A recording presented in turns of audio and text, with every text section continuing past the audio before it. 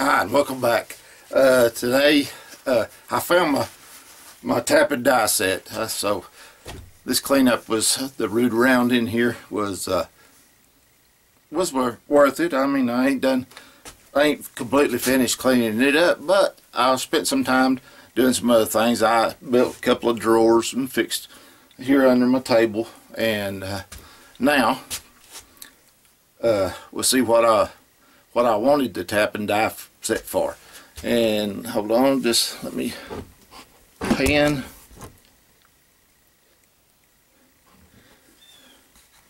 And get in a little bit. Like I said, I'm no videographer. Whatever. Okay. This right there is my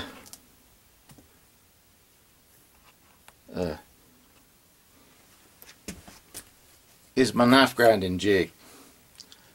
What I wanted it for is I added more holes right here and added a rest on the bottom of it and everything, and I'm going to start drilling holes in the handle to match up with these. So what I'm doing here today, when I put this on there, drilling and tapped and everything, I lapped this side right here to make sure it's flat and straight. Well, I'm doing that to the bottom this morning here today. So don't ever assume that angle iron is straight or square. It's not. This is an extruded product, and it's extruded at extreme temperature, so any little bend or warp or whatever like that in it stays in it when it gets cool.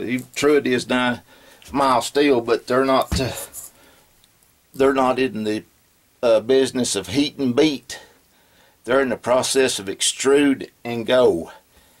So anyway, they can make a lot of this for what you could bend, run it out flat and bend it.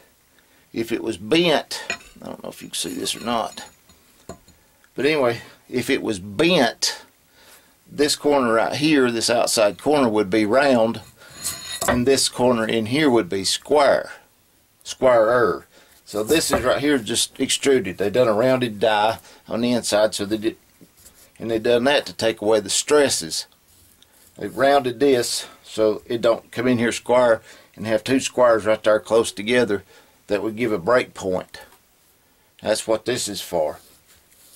So anyway, I added 15 or 20 new holes, then put this ledge on there so I can hold my knife straight, and I'm just lapping this here on the granite block just to make sure it's square. I done it yesterday with a file and with a mill bastard, and then done a little 120 on the wrapped on the file. Now I'm just lapping it here with 220. This is as far as I'll go, is 220 on it. So anyway, this is what I was needing the tap and die set for, and so I'm going to leave it right there. I get this done. I mean, this is like lapping. This is like watching paint dry. It's just back and forth and checking it, make sure that all the scratch marks go from all the way across. If there's any spot that's really shiny and the rest of it's dull, that's kind of a high spot. You just got to keep working. I stuck this bolt in there so I'd have a handle and wrapped it in leather, keep it from hurting my hand. That way I wouldn't be just bearing down on this on here, hold on to it. That way I'm just on all of it there. Alright, till next time, I'll see you, and God bless.